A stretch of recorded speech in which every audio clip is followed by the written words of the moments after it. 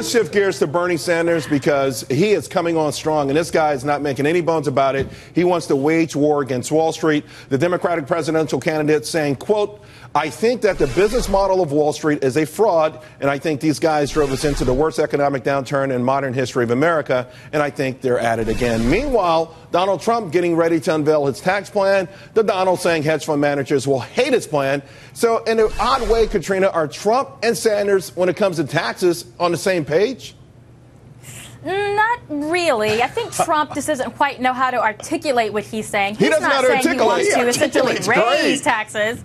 Well, exactly, right? But he wants to get rid of the loopholes that all of the special interest groups have put in, and I think most Americans would consider that fair, although that would be seeming like it would be a tax hike, when in fact it's just getting rid of loopholes. If Obama, wait a minute, if Obama... Wait, I want to come down on this. So I think, Donald Trump coming out and saying that he wants to go after hedge fund managers, okay, but here's a guy who has not paid his fair share. I mean, we're talking somebody who has built his fortune on crony capitalism.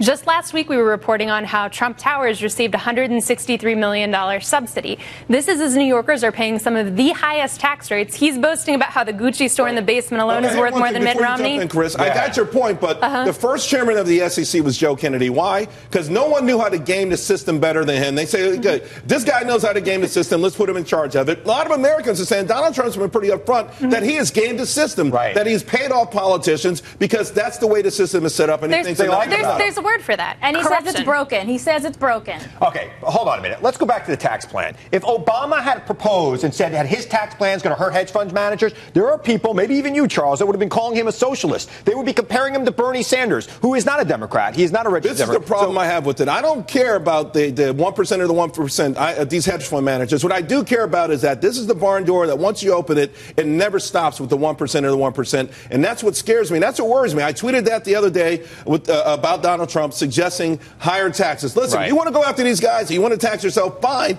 But I do worry about taxes being used as punishment, Katrina. And that's the difference, I think. With President Obama, taxes have been not necessarily an economic policy, but more of a punitive thing, a punitive measure, because you've achieved a certain amount of success and now you must be punished. No, you're absolutely right, Charles. And that's the difference with Trump's plan, too. He caps out at about 15%. He's just simply saying, don't hide this additional money, just tax it as income. And then they're paying a certain percentage of their income like everybody else. He wants to tax it as income. I have been saying that for 5 years on this channel to you. Everybody still loves Donald Trump and the Republican Party. Donald Trump is on my side on taxes. All you got to do is I disagree with on immigration. Chris, just say build a wall. Okay, stop China from ripping us off, and you could be the next Donald Trump. I'm going to build the biggest, most luxurious wall you've ever seen, Charles. But Jillian, listen, tax policy is critical. I think the tax hikes from the Obama administration, I think some of these rules and regulations have hurt this economy. I think they've stalled the recovery. It's the worst in post-recession history, post-Great Depression.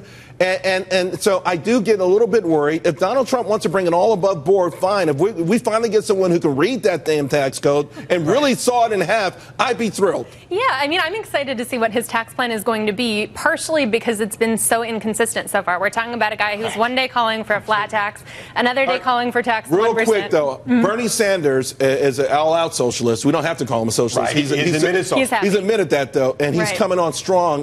Chris, real quick, I think this is the worst thing for America. No, look, he's not going to be the Democratic nominee. Right now, again, as I've said to you before, at the early stages of the election, the excitement's on the fringe. When the actual voters get engaged, it comes right back to the center on both sides of the party. That's why Donald Trump won't be here next November, and neither will Bernie. Katrina, Bernie is hot. Elizabeth Warren are hot. They pull the strings in the Democratic Party at this moment, and they both are socialists, and they both want to tax us to death. They think success is a four-letter word. Well, you know what? They're the only two that's going to carry the base. I think they're getting them mobilized. I think Joe Biden's going to step in. And like Chris said, I think he's absolutely right. It's going to go right back towards the middle. All right, guys, let's leave it there. You were fantastic.